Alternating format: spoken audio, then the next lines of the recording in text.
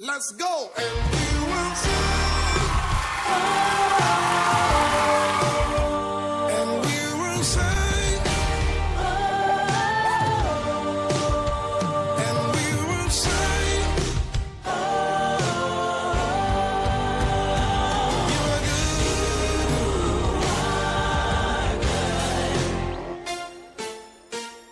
Say you are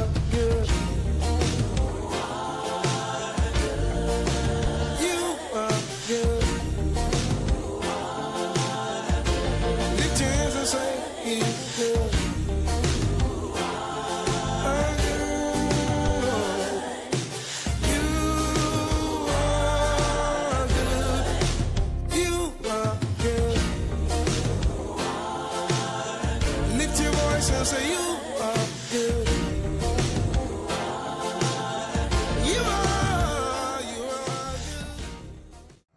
Hello, thank God it's Friday, and thank God it's time for your LIFE-BUOY today. Your LIFE-BUOY today is assuring you that God works His purpose out. That's our topic this Friday, the first one in the month of August, the 4th day of August 2023. We'll be reading from Proverbs. I told you since Monday that all through this week we'll be reading from the Proverbs, and today we are reading from the 21st chapter of the book of Proverbs. Let's go very quickly to learn the lessons that are therein for us. The king's heart is a stream of water in the hand of the Lord. He will turn it wherever he will. Every way of a man is right in his own eyes, but the Lord weighs the heart. To do righteousness and justice is more acceptable to the Lord than sacrifice. Haughty eyes and a proud heart, the lamp of the wicked are sin.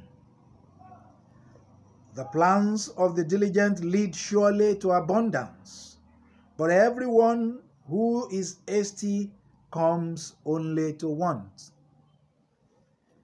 The gentle treasures by a lying tongue is a fleeting vapor and a snare of death.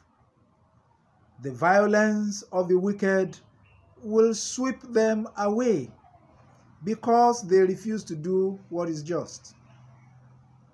The way of the guilty is crooked, but the conduct of the pure is right.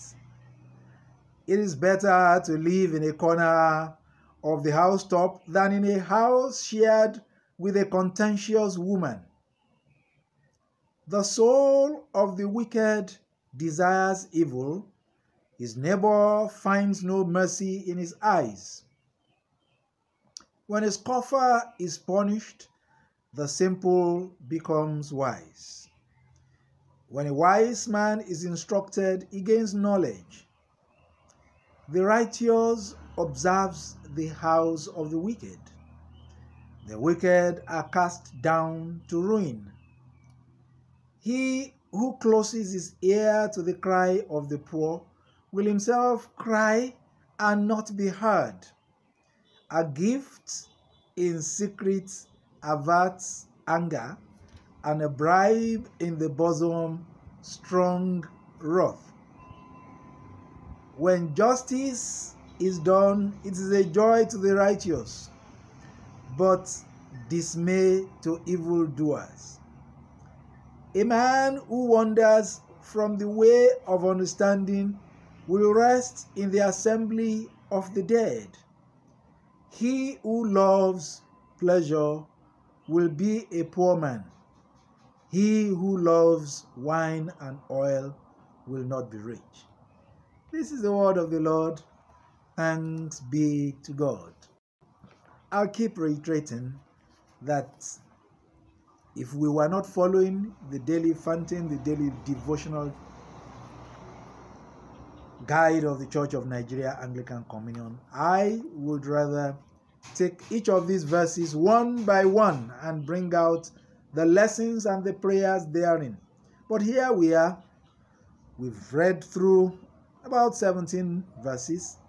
Now, let's also get the lessons we want to take away from the daily fountain. So I'll just read straight from the daily fountain, like I have promised we'll be doing throughout this stretch of dealing with the Proverbs, so that we can condense all the knowledge at once. The writer of Proverbs, again in this chapter, opens our understanding to see that God does not only work in the affairs of man, he controls the affairs of the whole world. Therefore, the wicked must not assume that they walk outside the providential work of God in the affairs of this world. So if you are succeeding at cheating, at banditry, at taking the resources of the people, and you think that God is not watching you, you are deceiving yourself. God is just allowing you for now. As a farmer directs the water in order to irrigate his crops, that's the way God directs the heart of the kings in order to bring about his work. Whether the work for you to get out of the prosperity, but if you are in him, you will get part of the prosperity. But the king that brings suffering to the people will eventually be dealt with by the Lord. You need to go and read Isaiah 45 from verses 1 to 3 to confirm all of this. Now, men can purpose in their hearts, but it is God who fulfills his ways in order that his eternal plan of redemption be accomplished. Sometimes I just wonder, so you mean the children of Israel wandered like that in the wilderness for all those many years, and then were taken into captivity by Babylon for also many other years? In fact, some were born in captivity and died in captivity. 70 years. Anybody that dies at the age of 70 is papa or mama.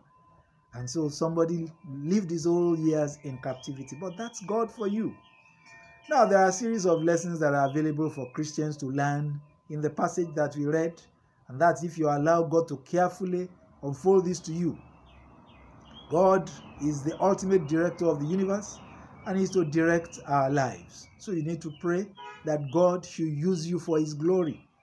His direction will make us to correctly plan for a work and succeed therein. That is what we learn from the 5th verse.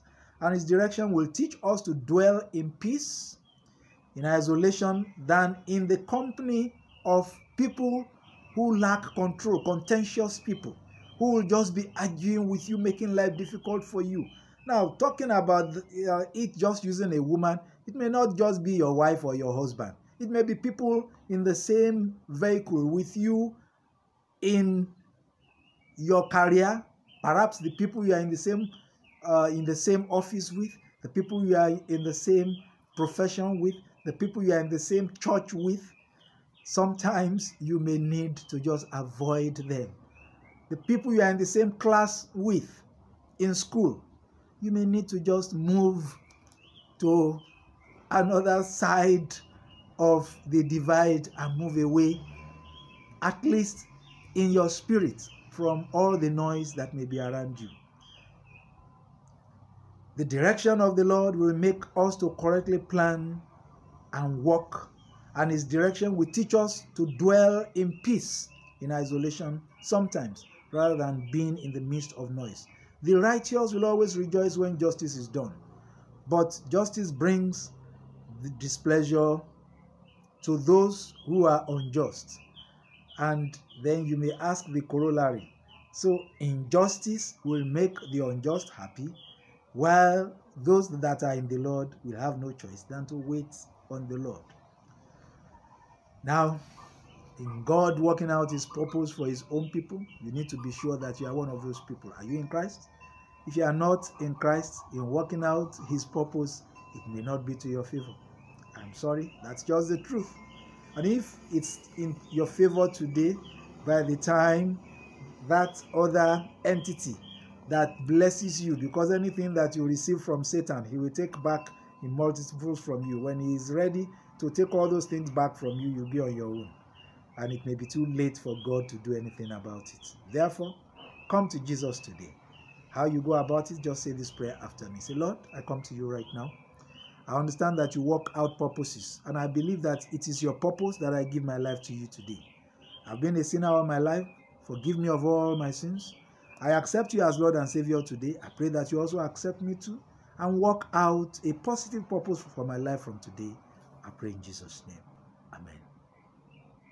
If you just said that prayer, you need to find a Bible-believing church where you can grow more in the faith and work out your purpose with God. Join us in the Anglican Church, Oroki Estate Extension, Oshogbo. For now, we're in the Chapel Hall of the Olive Branches Middle and High Schools, Onyikon and Goke, Omigbodun Drive, Oroki Estate Extension, Oshogbo. That is God's purpose for us right now. But God's purpose is that we move to a befitting, purpose-built church building. So when you see those account details on the screen, drop something therein so that its purpose of getting that church built through us and yourselves will be fulfilled.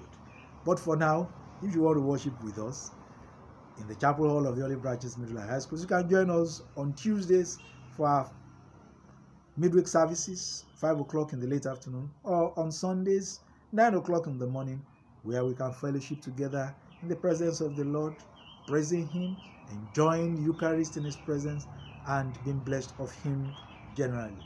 And as you go out today, you need to meditate upon the fact that man can propose, but it is God that disposes. Therefore, say this prayer. Say, Lord, let your Holy Spirit inspire me to be in your purpose, and grant the grace that you will work out your purpose in my life for your glory. From today, I pray in Jesus' name. Amen. Well, today, remember that God works out His purpose. Yield completely to Him. Never backslide. He will work out a positive purpose for your life, and you will be greatly blessed in Jesus' name. Amen.